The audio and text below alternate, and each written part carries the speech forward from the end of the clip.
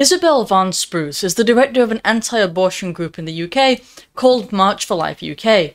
She was arrested for praying silently outside an abortion clinic in Birmingham. Again, she was praying silently. Not only was she not harassing anyone, she wasn't even speaking. She wasn't carrying a sign, she wasn't doing anything, which isn't to say that speaking or carrying a sign should be, causes for arrest in a civilized country. But here we are. She was actually charged with 4 counts of failing to comply with a public spaces protection order for praying in her head.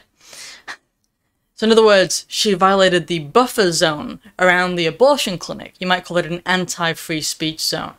It's an order that was put in place on September 7th, 2022, making it illegal to protest by, quote, engaging in an act of approval or disapproval, including prayer and protest in a buffer zone around the clinic, unquote. Now, they write it like that so that it sounds like it might be fair, because nobody can protest on either side of the equation, right? However, let's think this through. The abortion clinic itself has a side. The abortion clinic is in favor of abortions, because they perform them, so we can say that. And therefore, you don't need people protesting outside it in favor of its existence. It already exists. So therefore, the only people they are silencing are those who would in some way be opposed to it, those who would be pro-life. Now, this is a country that claims to be free speech, that in certain ways has been more in favor of free speech throughout history than other countries throughout the West that kind of led the way. No longer does it do that. The similar situation exists over in Ireland with regard to these buffer zones, buffer of a certain type of speech. Now, that order, it goes on to say, quote, this includes but is not limited to graphic, verbal, or written means, prayer, or counseling, unquote. So in other words, you simply can't exist in this zone at all. But even if the woman who is entering the abortion clinic might choose to have a change of heart, might actually go over to this group. I mean, over here in the US, outside of some abortion clinics, you'll kind of find a group across the street who stand there and they pray. And yes, they sometimes hold signs, and you'll have some women who are going to enter the abortion clinic, and they go and they speak to them, and they hear what they have to say, and they hear about different options that are available to them that they may not have heard about. And this is one of the things that takes place. Well, what's happening in England and Ireland here is that entire dynamic is removed from the equation because there's no choice. It's funny because these are the people who claim to be pro-choice. Like, that's what they call themselves. Not pro-abortion, but pro-choice.